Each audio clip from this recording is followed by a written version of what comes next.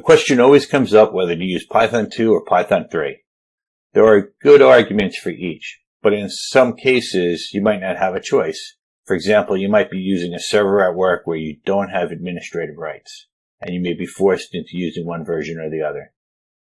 When possible, I like to write code that can run on either Python 2 or Python 3. Not only can I share my code with you, not knowing which version you're running, but I also won't have to worry about rewriting all my scripts at some point in the future. The most visible difference between Python 2 and 3 is print. Let's take a look.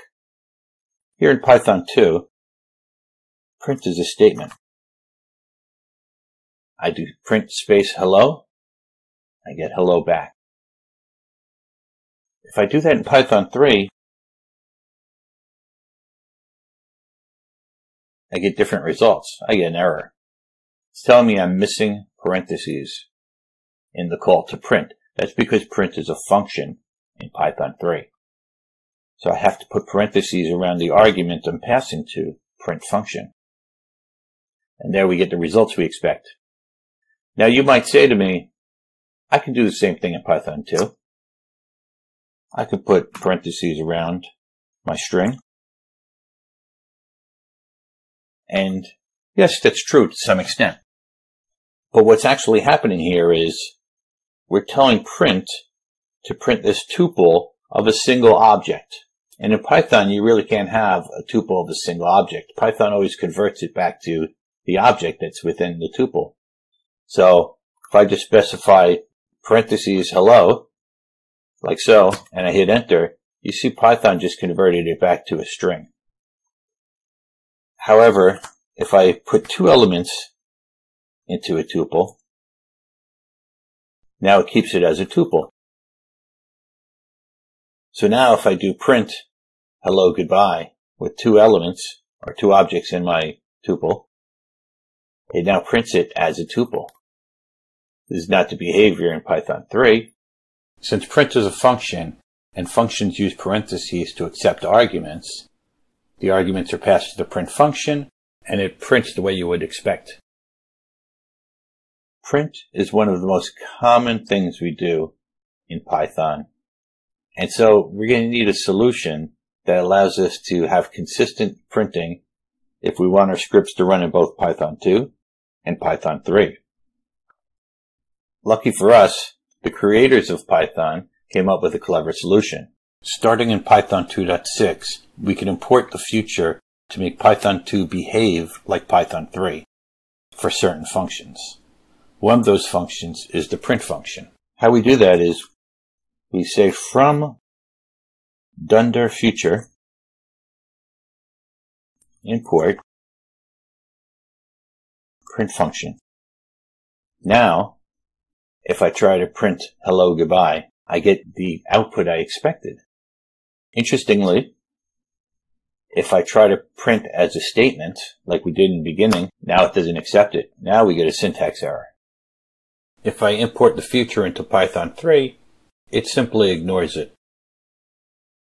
So another interesting issue with Python 2 is division. Anytime you divide two integers, you don't get the result you might expect. This does what's called floor division. Essentially, it's truncating the remainder. I expected to get 1.5 here, and I got 1. And the reason is, I'm using an integer, and dividing by another integer. And Python thinks, okay, you probably want an integer back. And so it gives me an integer, which is 1. 1.5 is not an integer, it's a float. So, how do you get around that? Well, you could, for example, make one of these a float instead of an integer. Then you would get the correct results. Python 3 handles this differently.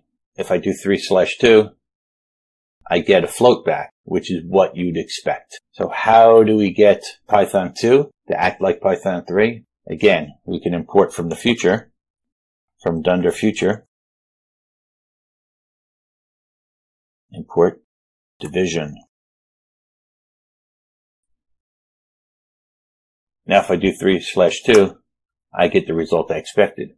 Now there are times where it's convenient to truncate the decimal portion. Sometimes you do want just an integer back.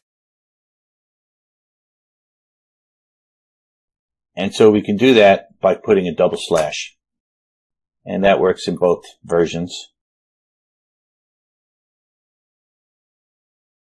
So when we start writing our scripts, we're going to want to have this line in the beginning.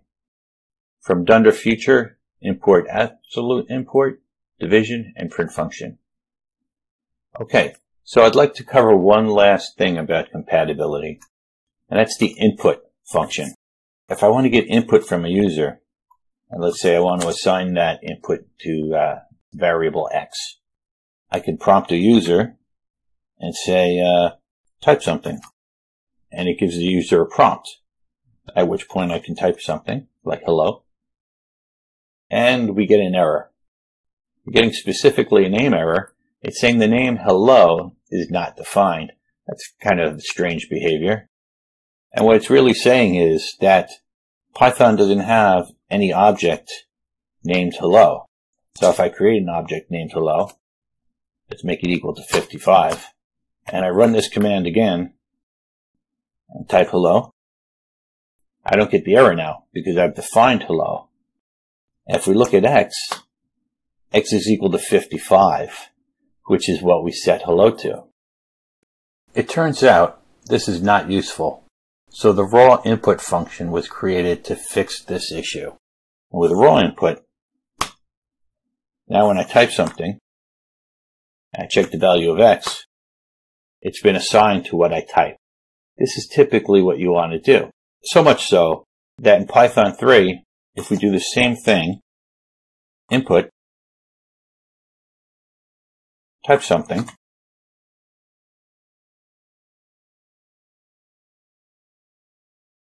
we get exactly the behavior we would expect. In fact, in Python 3, there is no longer a raw input. They just made input do what raw input does, basically what input was supposed to do in the first place. But there's a dilemma. How do we write a script that will run in either Python 2 or 3 consistently using the same commands? And you might think, hey, we'll import the future. Well, unfortunately, creators did not bless us with a future import of the input function in Python 2. So we're left to roll our own here. So here's my solution. I'm going to leverage the fact that raw input creates a name error in Python 3. And what I'm going to do is I'm going to say try raw input. And then I'm going to catch the exception. Except name error. So this way, if we have an exception,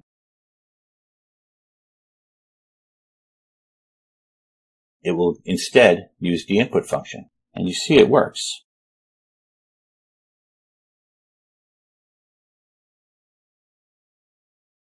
And now this code should work in Python 2 also. So what I'm going to do is wrap this up into a function.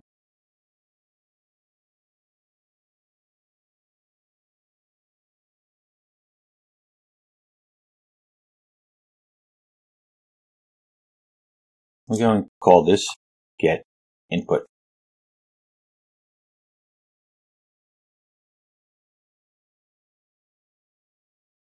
I'm going to expect a prompt, but if the user does not give a prompt, I'll set it to an empty string, which is essentially the behavior of the input and raw input functions. And then I'm going to say line, make this a little neater, and we're going to use our prompt here.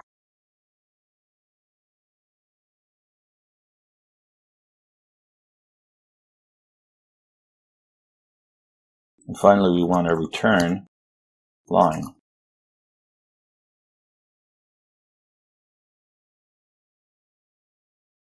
Now let's paste this in Python 2, paste it into Python 3, and let's try it. X equals get input. Type.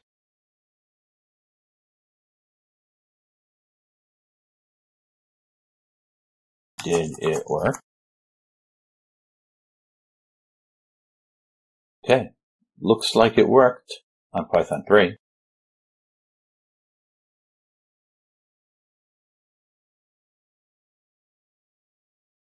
And it works on Python 2 also.